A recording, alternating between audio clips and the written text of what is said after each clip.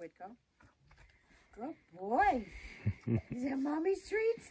Oh, Mommy gives you good treats. Hey folks, so today we got a pretty good project getting started. We're going to start working on our bathroom.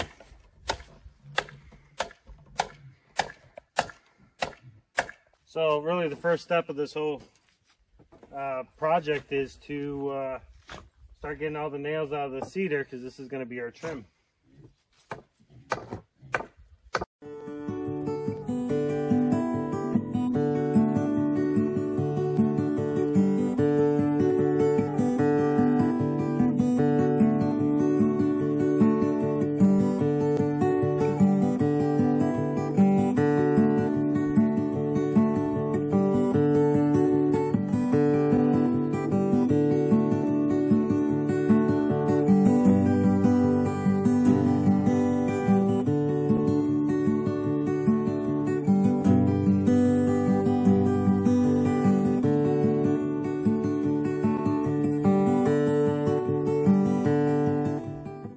Okay, so now that we've got all the nails out, the next thing I like to do is take a hard bristle brush and just give it a brush. Really all I'm trying to do is get the dirt and the grime off of it. I don't want to score it, and I certainly don't want to change the look of the boards, but I do want to get all the big dirt and any loose wood off of it. Not so much worried about like the tears in the wood so much as just whatever's loose. So it also gives me an opportunity to check and inspect every board and make a decision whether or not I want to keep that board or not. For the most part, on these at least that I've been looking at, they're all very solid.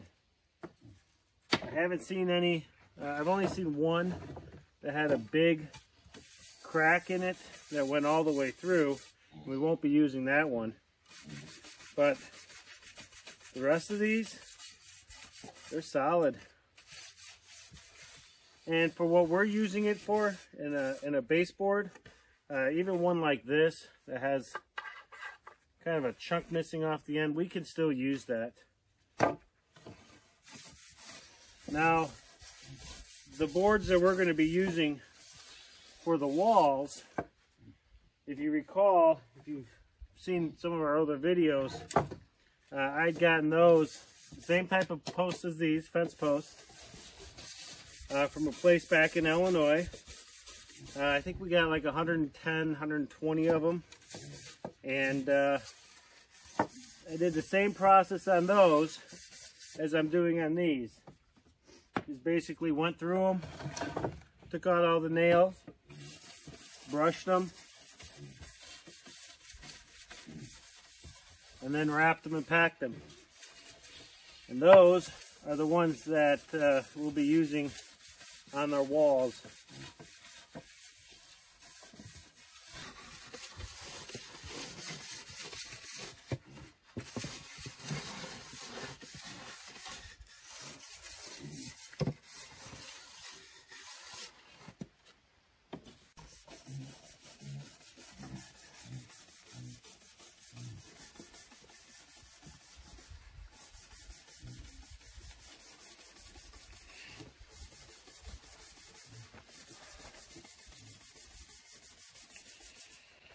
So while Jen is working on cleaning those boards, I'm going to work on getting the metal roofing that we're going to be using as part of the siding in the bathroom, getting those up on the horses and ready to start measuring and cutting.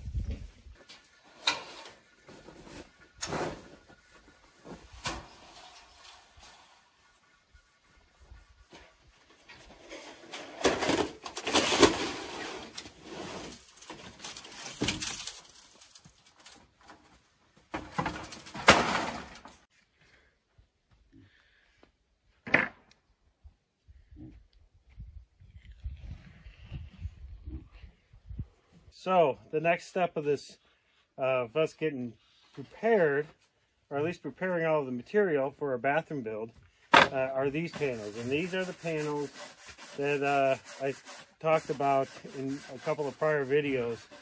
Again, these were also fence posts. They're a little bit thinner, but these are red western cedar, and these are what are going to become our walls in our bathroom. A couple of benefits to these. Number one, they're so light. I mean, it's amazing how light these are. They're strong, they look great, and we're just going to clean up. These have been stored outside for about a year or so. So we're going to just give them a quick cleaning, stack them up, and then start building. We're going to be cutting quite a bit of metal today, and so I do have some metal cutting blades, but I found that a lot of folks say you just have to turn your saw blade upside down in your skill saw. So that's exactly what we're going to try today and see how it works out. So I've got my wooden saw here, saw blade. So we're just going to flip this around, throw it back in here. We're going to give it a shot and see what happens.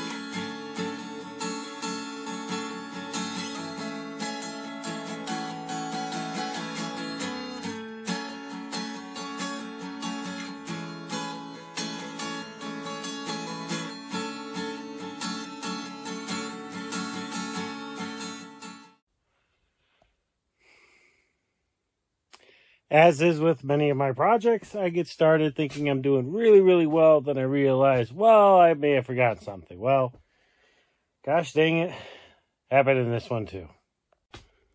So originally, you can see I've put some furring strips there.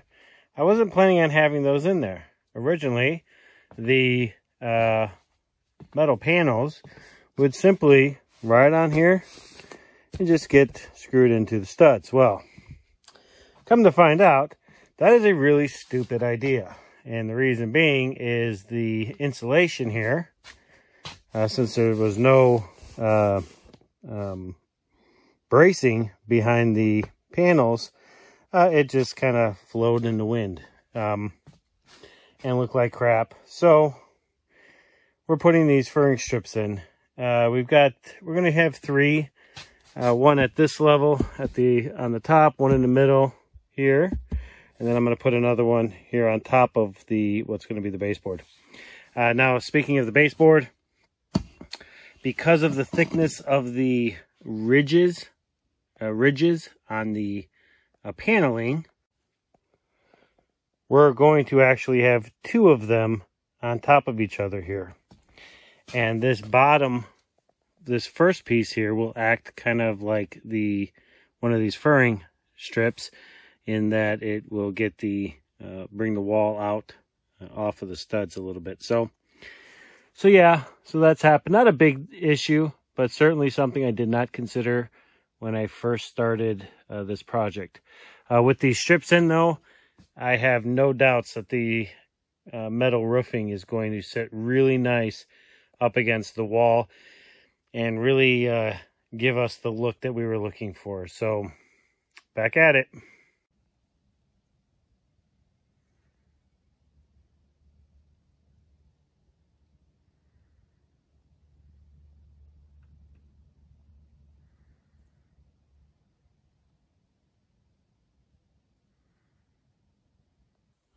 We are making progress, and all of the metal is up, and we like it. Now, we left this space over here open because that's where the shower unit's going to be. Haven't quite figured out yet what I'm going to do with that, but yeah, so far, so good. So now what we got to do is we got to go start cutting our cedar planks for the walls. So let's go do that.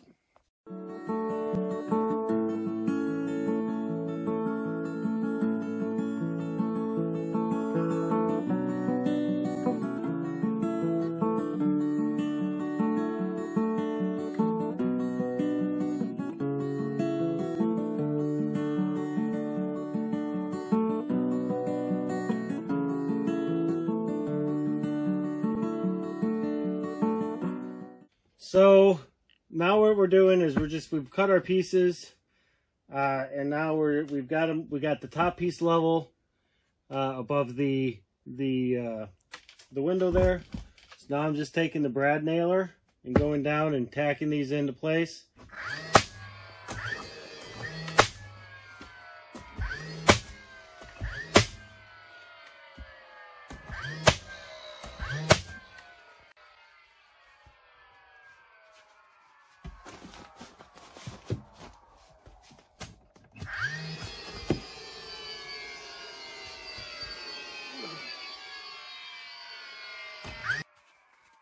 And this final piece here is just going to slide underneath the metal, just a little bit to help support the metal up here at the top. And then afterwards, when we're done, we're going to be putting a nice piece of trim over here to cover up all of this edge here.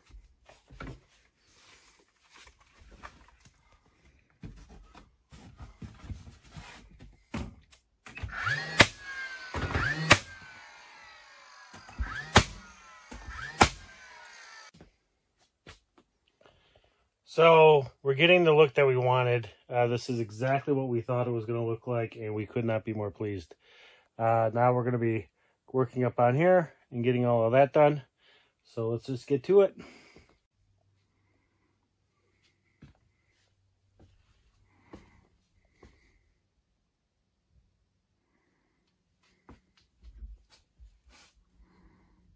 All right, so now we've got the majority of the paneling done. I still got to do that up there, but I need to take my time with that because I don't want to screw that up. The next thing that we're working on here is some trim to go over the metal. Originally, this is what we were going to do, just put a piece of trim on top, but you know, there's these, it's still showing metal and we don't like it. So what we're going to do is we're going to go over that with this piece. So we think it's going to look nice, and it'll cover up that ugly edge, you know, here. So that's what we're going to do.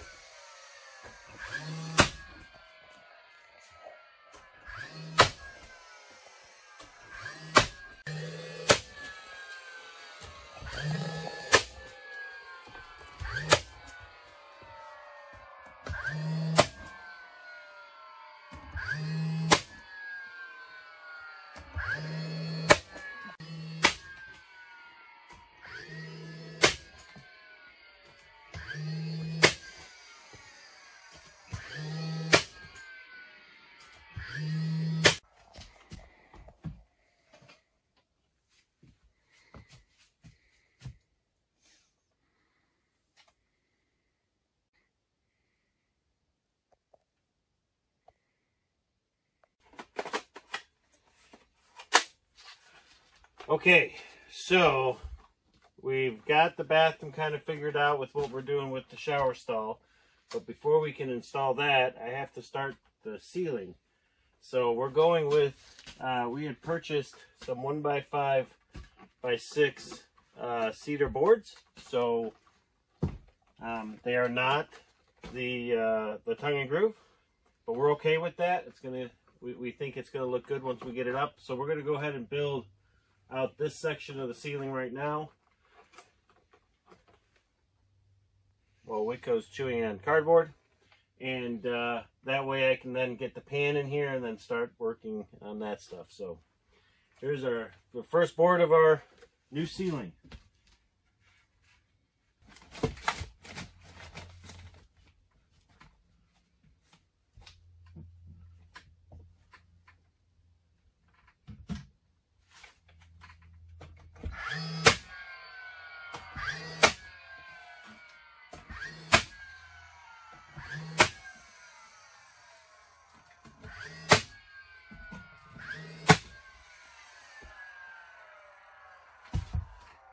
There it is. All right, now let's get our second board in. That was easy enough.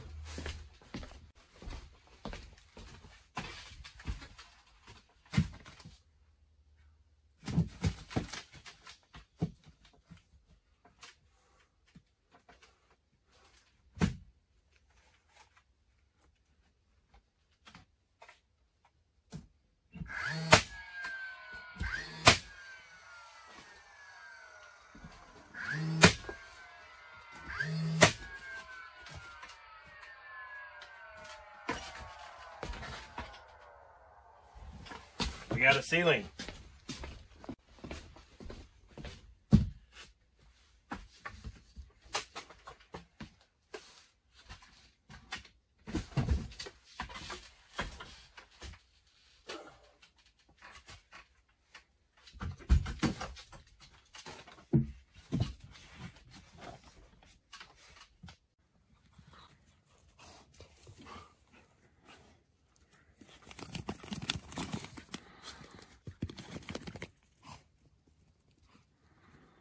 Hey folks, so we are in our bathroom, and as I mentioned, I believe in a prior video, we had some technical difficulties with filming for a few days. And unfortunately, the film that we took at the end of this video of our build here, unfortunately was just unusable. So we have corrected it, but we did want to give you guys a look at how we finished our bathroom off. Now, in this video, you saw us putting up our cedar walls, and we put up our roofing tin. We really like the way that it came out. The look is exactly what we wanted, and it is that really nice rustic look. Now, the big part of the bathroom that we missed all of, that I really wanted to show you guys, is our shower. So the shower pan that we use is the same shower pan that we used in our outdoor shower for the last several years. We just simply cleaned it up, and honestly, it looked almost brand new. What we ended up using was this corrugated steel for the actual shower walls. Behind the shower wall, or behind the corrugated steel, we have Durarock. Now, I wasn't sure what to use, and I did some research, and some folks like to use the green board drywall, but most of the folks that I spoke to and interacted with online said Durarock was, what to go with. So we ended up having to put furring strips along the studs, and then we added Durarock, and then we used mortar for the seals. Now this shower, I think, is just under 3 feet, and so the Durarock actually fit pretty well in here. We affixed the Durarock to the furring strips using the Durarock screws. There's special screws that go through the Durarock. So we did that, got everything sealed with mortar, and then we went ahead and affixed the corrugated steel. The corrugated steel is attached through the Durarock into the furring strips using normal roofing screws. And the nice thing about these is they have those little washers on them with the cushion, so it kind of seals it. Now, because this is our shower, we went ahead and we added silicone to each of the screws. For the centerpiece here where they meet, we added silicone on the back side, and we also added it on the front side to make sure that, so that we did everything we could to prevent moisture from getting back there. At the bottom where we seal, where the corrugated steel meets the pan, we silicone that as well. The shower head that we have in here, we are allowing it to rotate. This is a small shower, and so it does, you know, we have the rain drop, and then we also have the, you know, the handle here. So it works great, and we really like it. The last piece of the bathroom that we did is put together our sink and our sink area. The sink we got from Lowe's, and it works. Right now, and for this winter, the only plumbing that we really have is the shower that goes out to our gray water. This here is actually going into a bucket, but with the hay bales outside, I didn't want to run the PVC piping or the plumbing from the sink into the gray water just yet, because again, the hay bales are in the way. So for the winter, we're simply going to just use the bucket. And then we put our mirror. We don't have electricity in here yet, but once we run the electricity, we'll have our lights here as well. So that's it. So this is our new bathroom.